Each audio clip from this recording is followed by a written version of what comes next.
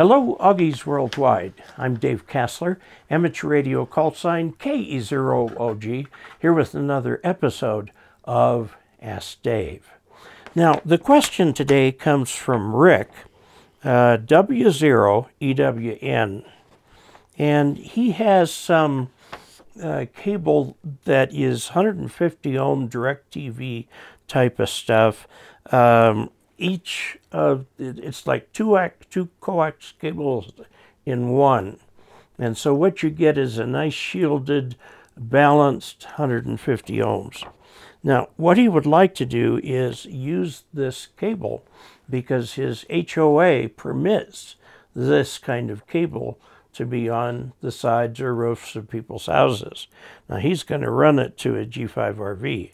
I'm not sure I like that antenna, but it would work. I think you'd be far better off with the end-fed half-wave. The G5RV antenna can be difficult to tune. Okay, so let's take a look at how we do these Baluns. Okay, here's a Balun, and this has got an equal turns ratio.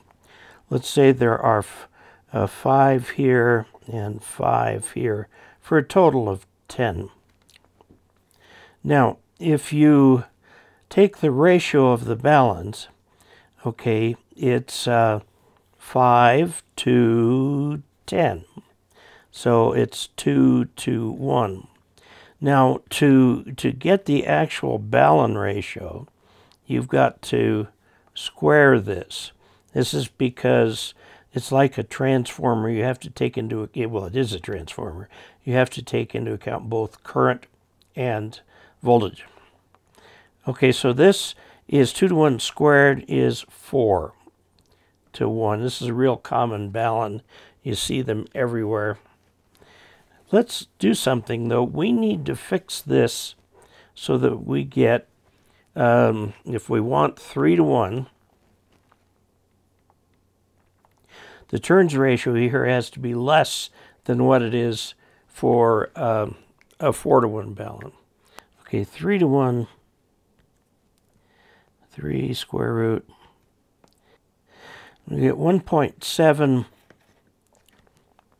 What we want is a turn ratio here that's 1.7. See, we're going to change this.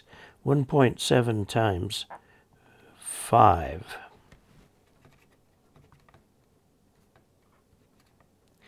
About 866. So if you have 5 turns here, what we're going to want is a total of 8. Let's just put 8 turns up here and see what happens. So let's just say 8 turns total here, 8 turns. So we add 3 turns here. So the ratio of turns is 8, all of the turns. This is an auto transformer Balun, by the way. 8 divided by 5 is 1.6 squared. 2.56. What would happen if we did 9 to 5?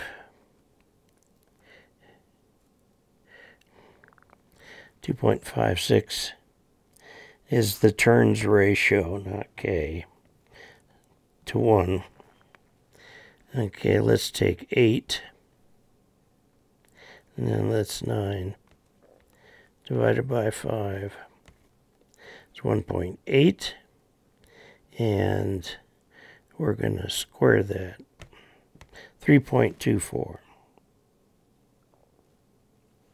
Okay, so you can do this with either 3 or 4 turns here and 5 turns here. Okay? And that'll get you one of these 2 numbers, which is close enough to feed the other. Now, you can play with other ratios, but, you know, for RF, 5 turns is a fair number of turns, but you can put more, and then this will be the 50 ohms out, or it'll be slightly different if you have the antenna here. Okay? So there you have it. So what we've learned from here is that you have to take the impedance ratio that you want and take the square root, because the impedance is going to be the square of the turns ratio. So the square root will be the turns ratio that you're looking for. Then you can experiment with different numbers, because the problem is with a coil like a Balun, it actually does matter that you have, every time you put a turn through the coil, you get an integer addition to the number of turns. So you can play with ratios 4 to what, 5 to what, 6 to what, about in that ball game, until you come up with a ratio that gives you what you want.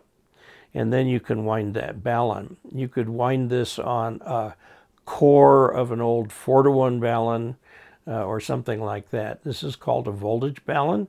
It's called an auto transformer because that's the way it's made. The ground connects in the middle of it, and it should present 50 ohms unbalanced to the transmitter and 150 ohms to your antenna system. So good luck with your project. In the meantime, this is Dave, KE0OG, saying 73.